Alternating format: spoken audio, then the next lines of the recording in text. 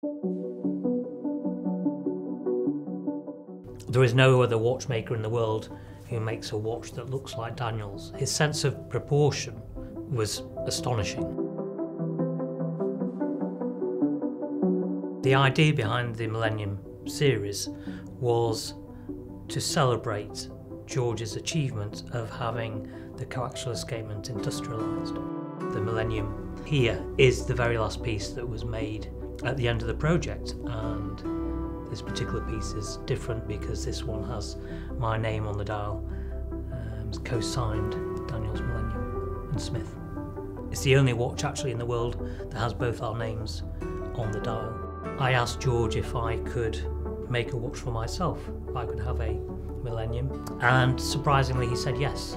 And I wore it regularly. It was my personal watch. I wore it probably not when I was gardening, but certainly when I was any social occasions and things like that. In 2001 I set up my own business and I started making watches under my own name, and this was, you know, sitting there, and it was a potential source of income to help leapfrog the business into the next stage. I sold it privately, and so this is the first time that the watch has ever appeared on the secondary market.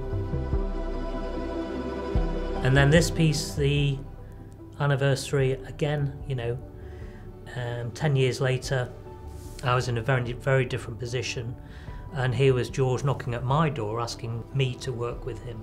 The idea was to create a series of pieces that marked 35 years since his invention of the Daniels coaxial escapement.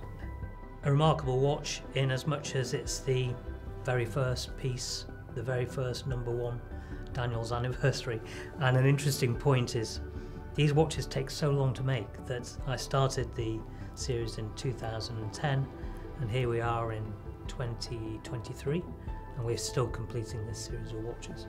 I had this idea of creating a single wheel where you have a lower wheel with teeth mounted, machined onto the surface of the single wheel, and it meant that we could machine the single wheel in one operation, so we could guarantee 100% concentricity between the upper and lower teeth and the correct angular orientation. And that was a huge game changer in the manufacture of the coaxial escapement. So we were already fitting this into my Series 2 watches, but it came to the crunch point when I had to ask George if we could fit that escapement into this watch. I was concerned because the coaxial was George's baby.